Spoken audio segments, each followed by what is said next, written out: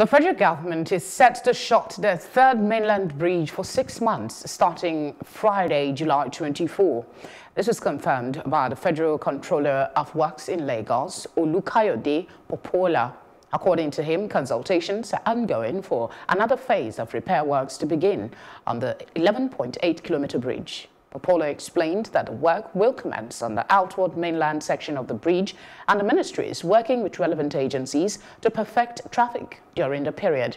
The bridge has gone through a series of repair works and was last shut in August 2018 for a 3-day investigative maintenance check. Joining us to take a look at this government decision is public affairs analyst Jide Benson. A pleasure to have you on the news. Quickly, let's look at the decision by the federal government to shut the Third Mainland Bridge for repairs. It's generating a lot of mixed reaction. What is your reaction? Good morning. Good morning. Thank you for having me. It's a good decision that the federal government has decided to do to play one of its roles. I mean, which is repair of infrastructure. However, I worry about the timing and the notice that has been given to Lagosians and other people who use that road. The final details of that planned closure, it would be nice to know. Would it be closed totally? Would it be partial closure? And what time of the day would it be closed? Because I think that Lagosians are already groaning under heavy traffic. So it would be nice to know what the final details are.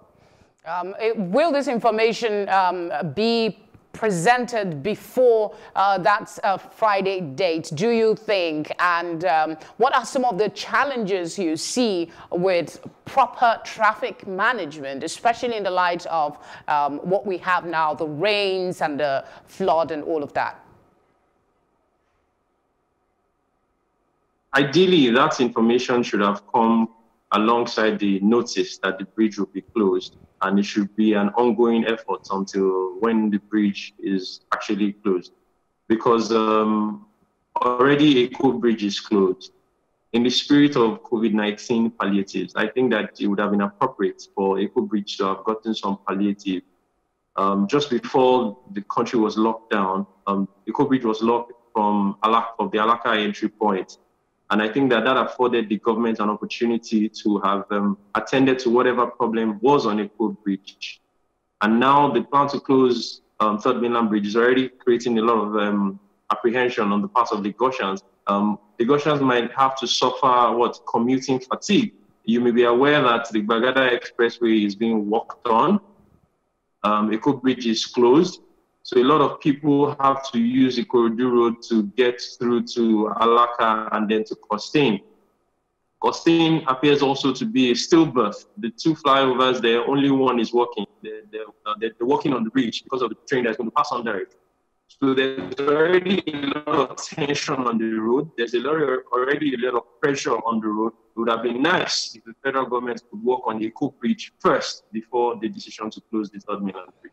Yeah, the timing, people are saying the timing, there is a problem with it because of the rains and, like you rightly identified, the access roads, some maintenance work or refurbishing is going on. What would have been a better time to take on this huge task, or is it that they're running out of time, as it were?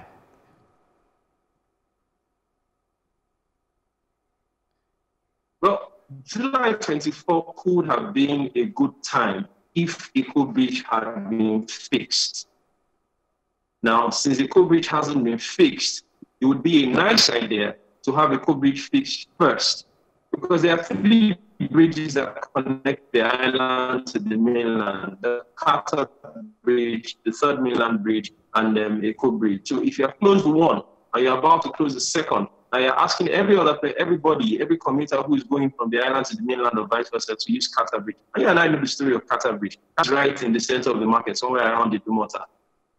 So the timing is wrong, the purpose is right. So it will be, and I don't think that the problem with Eko Bridge is anything near the problem with the Third Mainland Bridge. So a nice idea or a good idea or the better option would be to fix Eko Bridge before you close Third Mainland Bridge.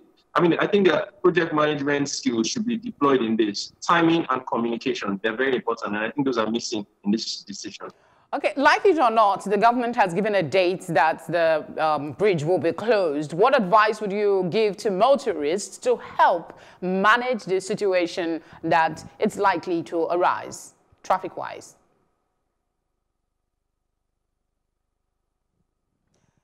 Well, maybe my advice to motorists, if the federal government does decide to go ahead as planned on July 24, which I think is not right, I think they can extend this by another 30 days and use the intervening period to fix the full bridge first. But they do decide to go ahead, I mean, I'll piggyback on the advice that has been given to a lot of motorists, particularly in these COVID times. Go out only where you need to go out. People should explore the option of carpooling. You don't have to put your car on the road. You can drive with your neighbor or your friend or your colleague or whatever you. Or plan your travel time very well. A lot of people can start to use Google Map more often, because these are already perilous times. It would mean that there will be less social distancing on the road. Even our cars at this point may begin to need social distances. So if you don't need to put your car on the road, do not put it. Having said that, I think July 24 for the closure of that bridge will be a bad time, because the full bridge needs to be fixed first. Like, as I said, the problem on the Cool Bridge is not that much. I think it's just one expansion point. Yes, they may need to fix other portions of the road, but the major problem that led to the closure of the Cool Bridge is one expansion point, at the point where once you drive past the place that divides the parts, those going towards Congo. And on the inward side towards Alaka as well, there's beginning to be signs that some expansion joints are giving way. All right, Mr. Jide Benson, thank you very much for sharing your thoughts on the closure of the Third Mainland Bridge. Thank you very much.